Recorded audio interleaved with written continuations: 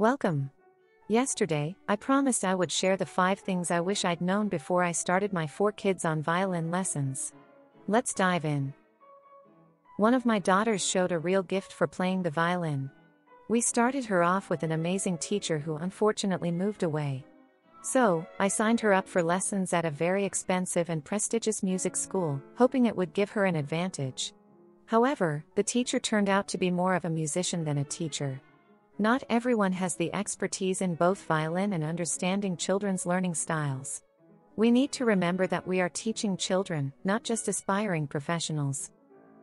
I could have accepted my mistake and not enrolled her in lessons again.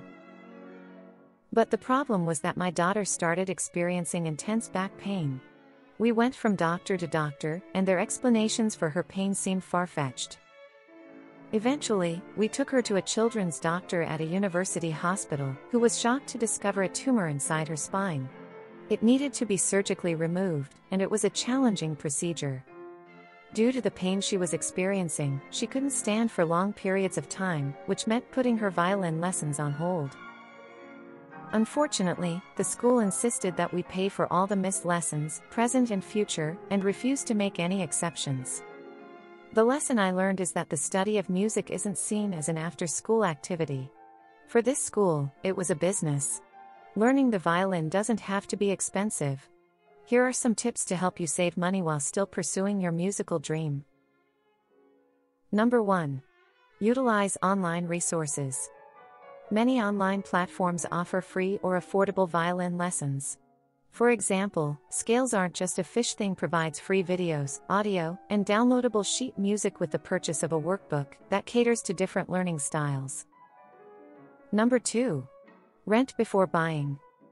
For my private beginner students, I would loan them a violin. In my experience, many students didn't appreciate the instrument when it was loaned to them, leading to misuse. There should be some level of investment in the journey. Number 3. Look for community centers, local music schools, or universities that offer group lessons or workshops at a lower cost.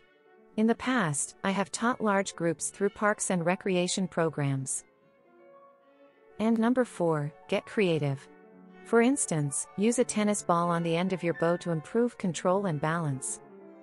Although I use the last 10 minutes of my lessons to play music theory card games, which makes the kids love lessons so much that they come even if they are sick, I provide music theory card games as templates, so students can play the games on their own with as many participants as they want. By thinking outside the box, you can save money while mastering this beautiful instrument.